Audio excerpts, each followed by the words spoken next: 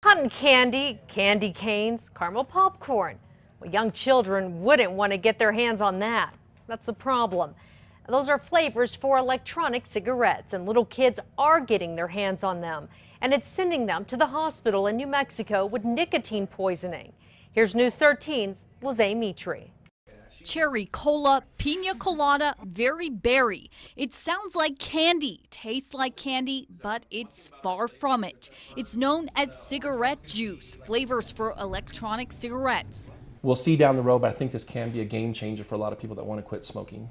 But Jacqueline Kakis with the New Mexico Poison Center says those sweet smells and flavors are also attracting kids. The Poison Center went from just one report of nicotine poisoning from an e-cig in 2010 to 23 last year.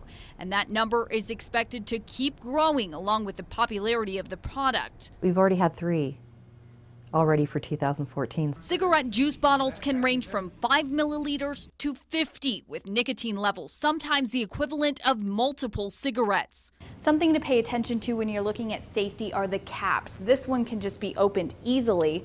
This one you have to push down like a pill bottle to get it open.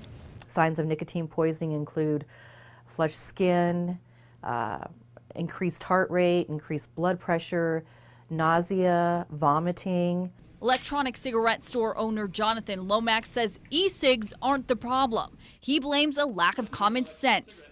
People that smoke, they leave their cigarettes out on the table, parents or something like that. Don't leave it out if there's some nicotine in it where your kid could pick it up and use the device. Lizzie Mitri, KRQE News 13. The New Mexico Poison Center says depending on the nicotine level, it would only take a mouthful of so-called e-cigarette juice to harm a child. And just touching it can irritate their skin.